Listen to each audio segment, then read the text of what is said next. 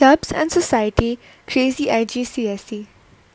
Welcome back to Crazy IGCSE. For those of you who are new to my channel, hi, this is Crazy IGCSE, where you can study 7 IGCSE subjects at one place.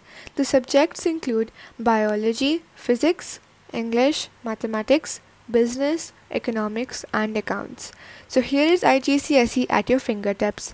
Please subscribe to my channel, like this video, and comment down. Now let's start the topic. So this is the syllabus for clubs and societies. In this video, we'll be only learning the theory part of clubs and societies, excluding the subscriptions account format, the income and expenditure, receipts and payments format. And we'll also be learning the subscriptions account in a separate video. Do stay tuned for another video as well based on solving IGCSE past papers on clubs and societies. So in this video, we'll be distinguishing between the receipts and payments account and income and expenditure accounts. We'll also be defining and calculating the accumulated fund. Clubs and societies prepare this account and they are known as a trading organization.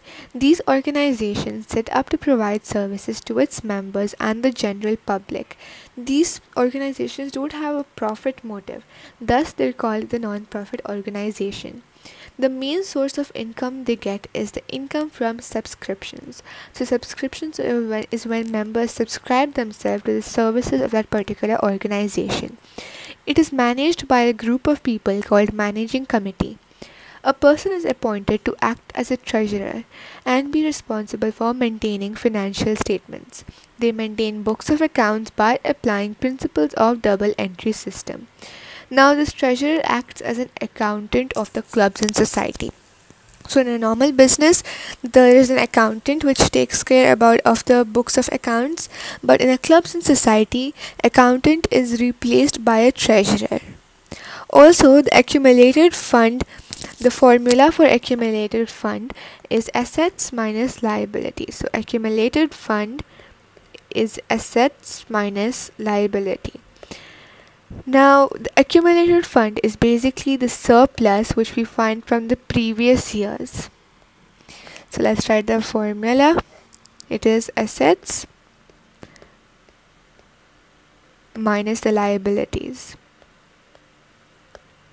I'm sorry for the bad handwriting.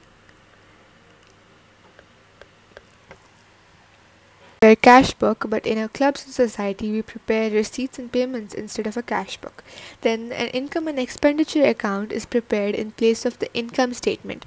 To remember that income statement is the substitute of income and expenditure account, you can remember that an income statement records the incomes and the expenses as well. So this is income and expenditure.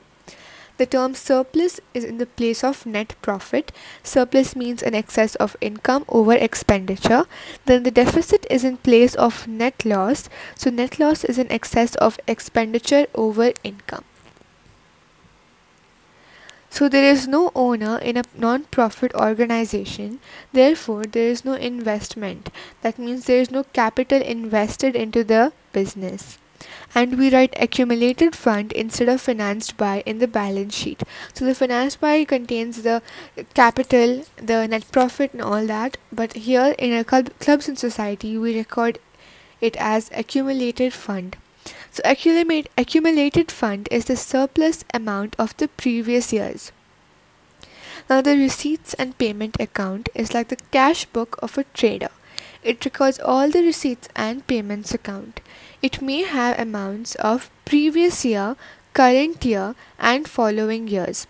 It helps you to calculate the cash in hand and bank of the club. Income and expenditure account is a nominal account.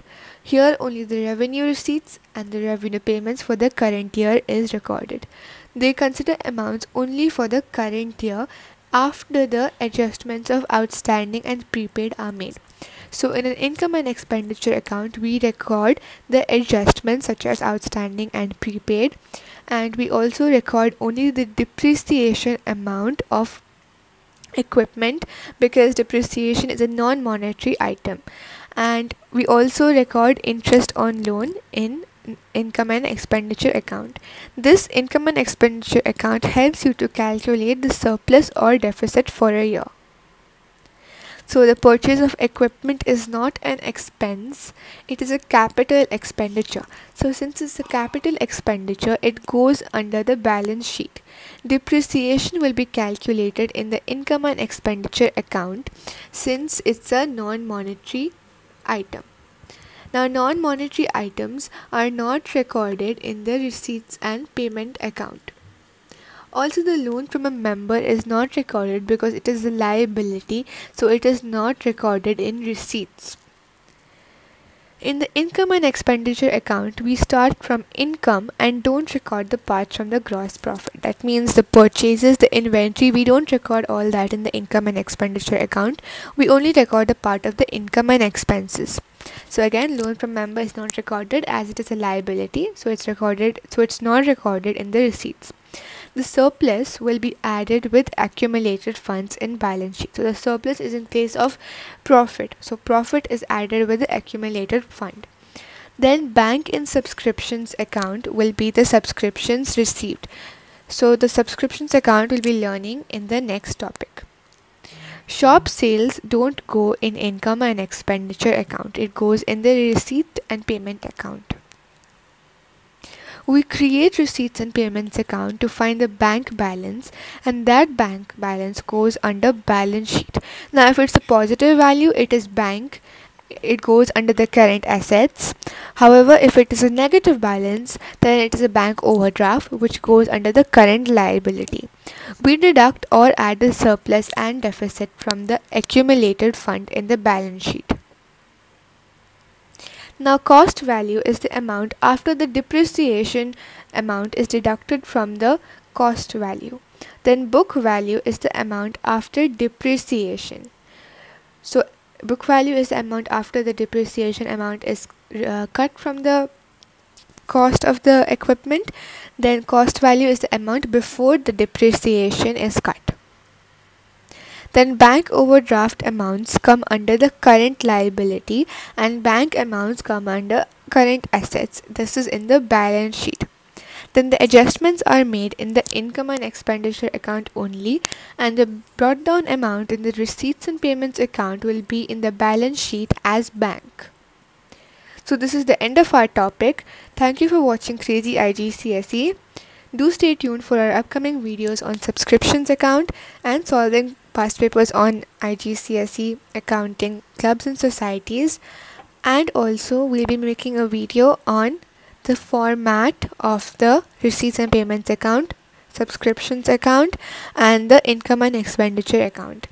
Please do subscribe, like, and comment down below. Thank you for watching Crazy IGCSE.